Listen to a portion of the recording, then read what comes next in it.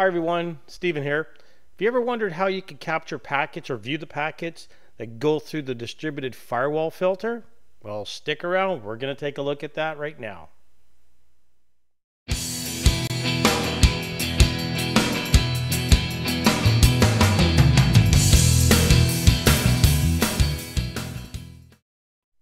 Hi everybody, thanks for sticking around. So why don't we jump to this? By the way, if this is stuff that you're interested, please subscribe to the channel. It does help me out quite a bit, and it's free for you to do that. All right, so let's jump right into it. Let's go into here. Now, I've already done a video on how to do packet captures where I cover a lot of this stuff in quite a bit of detail. I'll leave a link for that in the description of the video. What we're going to do here is we're actually going to look at the how do we capture packets pre and post distributed firewall filters. Again, I'll leave links to the distributed firewall lecture that I actually did, because that's actually rather important to see, right? What we're going to focus on in this particular video is this here, the start capture command, right? This start capture command is part of the NSX command line interface, or the NSX CLI. And it's available on all the transport nodes, so your ESXi host, your edge nodes. So the nice thing about this, if you know, it's also available, sorry, on the NSX Manager. The nice thing about this, if you know it on one, it works kind of on all the others. So we're going to use this tool to do that, okay? So why don't we jump right into the command line and take a look at that. So let me just get out of here.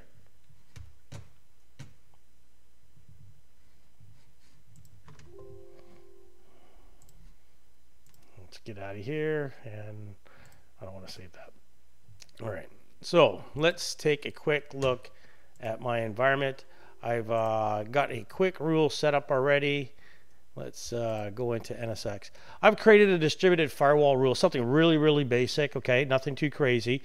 Here's a policy called block SSH to DB. I've got a VM called DB for database, and there's a rule inside this policy called block SSH to database. It looks like any source trying to get to this DB group here, which is which has my database server in it. You can take my word for it. Any service, sorry, the service SSH, so that's port 22. It's going to drop it. Okay. Actually, let me enable that. Okay. So it's going to drop it, and it's applied to the database server. So that means only VMs in that group, which is the one VM DB, has that. Okay. If I go back to my vSphere environment, if I go to DB here, actually let me go to database here. There's my database VM. There's its IP address 172.16.30.11, and it's running on host ESXi02. So let's go into ESXi02. So let me fire up my empty putty here. I'm going to SSH into ESXi02 just real quick. I'm going to open up 2 sessions. Let's just save some time here. On my first session, I'm going to run the NSX CLI, okay? So there's the NSX command line interface. So I've just run that, okay? Let's go to my second session here. What I want to do is look at the distributed firewall filter, and I demoed this also on my other video. So let's go summarize DV filter.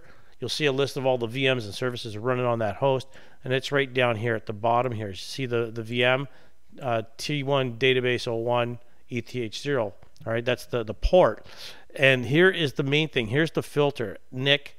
Let me just highlight this, NIC 53154 whatever, ETH0 VM, SFW.2, stateful firewall slot 2. Okay, now I highlighted that. By highlighting this in empty putty, it's copied that. All right, so now I can go and view the firewalls on that if I want to. I've already demoed that in my other videos. You can go and watch that. What I want to do is I want to capture packets on that filter. So let's go back to my first host here, and I'm going to go start capture. And oh, I forget the commands. I'm going to hit the tab button, and it comes back and it spits back what some valid commands are. So I can say start capture. Notice I can do DV filter, name, interface, which I've demoed in my packet capture one, or trace, which I've also talked about in my packet capture one. So I'm not going to show those. Again, those links for that will be in the comments. Let's look at the DV filter. Now this one's interesting. I'm going to type in DV filter, hit tab, and then I'm going to hit tab again. what are my options? And it's come up and it shows me some NIC filters here, right? NIC 5315, whatever. Let's go back to this guy. I forgot the name of that one. It is 531548, right? And you see that one listed as an option here, right? There's also another one that's probably for another VM on that host. I don't know which one. It doesn't really matter. You may see a whole bunch here if you got a bunch of VMs running your host. This is actually rather interesting. ESXi firewall.0. You can actually look at the firewall. Let's type that one in just for the heck of it, right? NIC -0, hit tab, and it's actually capturing the traffic going through your ESXi firewall. This has nothing to do with NSX, technically speaking, so it sees all the traffic that's going through. I'm going to stop that. That's not the point of this whole video. So let's go back into, let's go back into here now, and come on. Start, capture, DV filter. I'm going to hit tab again. And my database one was this filter here. Let's just make sure. Let's copy that again, because there we go. I'm going to copy that, and I'm going to go and paste it back in here. There we go. So again, I can hit enter on that, and it should start. Oh, there's no traffic going to it. Duh. So let's generate some traffic to that. Let's go back in. I'm going to go to one of my VMs. I'm going to go to my web VM here. I'm going to launch a the web console to it. Oh, I already got a console open. Let's close the tab. Let's go to there. There's the web VM. Let's I've been doing some stuff. Let's ping my database 172.16.30.11. So I'm generating some traffic. I should see something now. There we go. So the filter, it's showing me the traffic going through it. I'm not really saying what to do here, right? So let's kill that. So there's my filter. I'm going to hit space. I'm going to hit tab again. And it shows me that I could also do a count, which I talked about in my packet capture. How many packets do I want to display? Maybe you don't want like thousands. I just want to show 5, right? Let's do that. Count 5. And I should see 5 because I'm doing a ping, right? I should see 5 going on here. Now, if I'm noticing here, everything is going from 172.16.10.11 to 172.16.30.11, which is database. And this is an echo request, then a reply, then a request, and a reply. So we see the traffic going both ways. You see the layer 2 information over here, the source MAC, that 564452. That's the MAC address of my distributed router. It's on a different segment. This is the MAC address again of the, this would be at the destination MAC. In this case, it's the database MAC, since it's going to the destination IP here. Great, that's just showing me that. Now, I created a rule saying block 20, port 22, right? So let's go back into here. Instead of putting count, what do I want? I can do, notice some of the options. Let me just hit it, tab again. I can do count, which I just showed you. Expressions, I can do an expression like expression IP, and then I can specify the IP address. I've demoed that in my packet capture. I can specify a file. I want to save it to a file. Again, I demoed that stuff. I can do stage, what stage do I want it in? So let's try that out. Stage, and then notice it says pre-filter and post-filter. Interesting. So this is a good way to test and see, is that filter doing its job? So I'm going to do pre-stage, pre-filter. Okay, and I'm gonna basically, now again, I'll do a count of 5 again. Now a ping's going on, so it's just gonna capture that. Okay, let me kill that ping. Let's go into web now. Come on, let's kill that ping. SSH 172.16.30.11, and I'm just gonna go back here. I'm going to start that capture. I'm doing capturing 5 packets. Nothing's going to come up right now. Let's go back to web and let's initiate that SSH. Now, notice it looks like it's hung there. It's because my rule says drop. So this will eventually time out. If I go to my capture here, I should see something. There, I actually do see some stuff going on here. I see a source of 172.16.10. 11. That's my web, and there's its port. And then I see the destination, 172.16.30.11, port 22. So I see stuff coming in on port 22, right?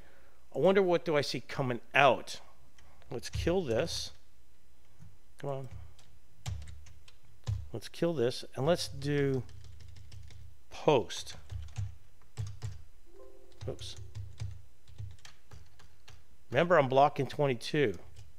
Post. Nothing's coming out. Well, nothing on port 22. Let's just be on the safe side. Let's restart that SSH again, just to be on the safe side, okay? Let's restart it.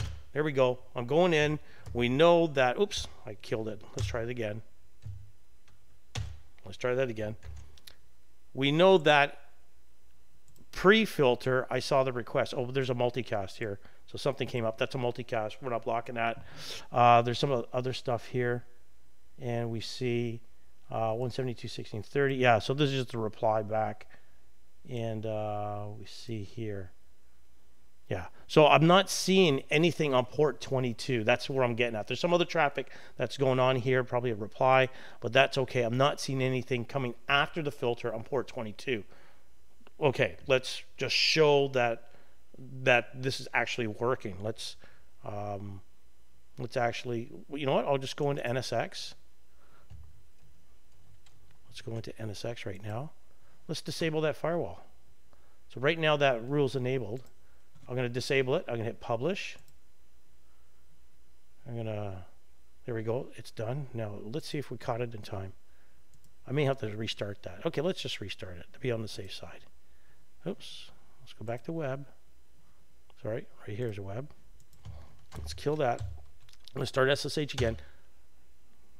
Oh, first of all, you see it went through, right? Because I disabled the rule. So let's go back to here, which should see the post filter. There should be, there we go, right there. I can see it right here. 172.16.30.11. That's the destination IP. And there's the port 22. Okay. So we do see that it's actually working. So bottom line is I could use this DV filter if I want to actually go in and look at what traffic's coming in and what's in the filter and what's coming out. Now I created a rule saying block this. You might have a rule saying, most of your rules are probably going to be allowing things. Allow this, this, this, and this, and then you got to catch all that drops everything, right? So you might say, okay, this is not working. Let's do some troubleshooting. What do we see coming in? Is port 22 coming in? Yes. Let's see what's coming out of the filter. Is port 22 coming out? No, it's not. Something's going on. Something's wrong, right? So a quick way to test your rule, see if the problem is the filter. There's also, again, when I have my troubleshooting firewall videos, one of the other things is TraceFlow, excellent tool to see what's kind of going on. But this is also another nice way to dig down deep and see what's going on underneath the covers and looking at that. The other cool thing is, as I mentioned before, the start capture DV filter is this, and I'll be honest with you, I didn't know about this one, is the ESXi firewall itself. Again, really nothing to do with NSX's distributed firewall, absolutely nothing to do with that. That's really just ESX, the management console firewall. I shouldn't say management console, the management firewall. So you can actually go in and view that kind of stuff. All right, so that's basically it. Quick, short one this time around. Thanks for watching. Again, if you found this entertaining or useful, hit that thumbs up. Also, subscribe to the channel if you haven't already done so. Trying to hit 1,000 subscribers. We're getting there. We're slowly getting there, and I really appreciate you folks doing that. I'm trying to add more and more content. If there's something you want to see or do, leave comments down below. I read them all. I reply back to them all. And if there's something I can do, I will do it. I'm also very limited on my resources, but I'll do my best. Okay? Thanks again. Have a great day. See you later.